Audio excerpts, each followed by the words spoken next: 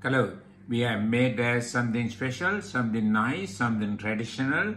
We call the green banana spicy curry gravy. So that is the green banana spicy curry gravy. That's what we have done it. So the green banana in this case is we call ash banana in Sri Lanka because of the ash color of this one. And then what we do is we remove the skin, and once you remove the skin, we cut it into chunky pieces like this.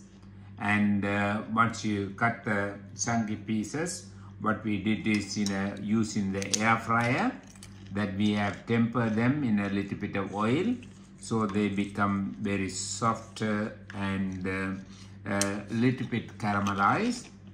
Once you caramelize, then we use the spices and coconut milk and the tamarind juice and so on to make the the spicy curry gravy. After making the spicy curry gravy, we tempered the infused with the spices. So that is the tempering mean.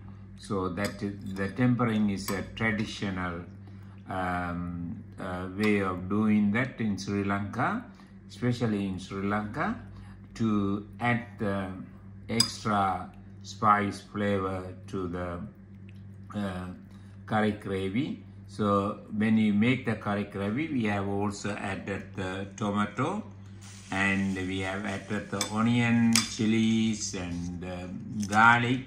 So that's we made it like spicy and aromatic. So that's the gravy that I was talking about. It very thick, reasonably thick one, not a running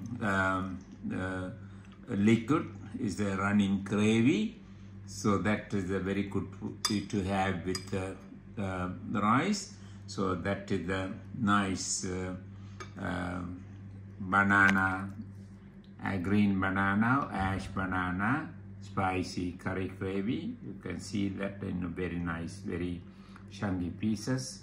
I can take it and show you how this one is very, see, you can see how soft is this one.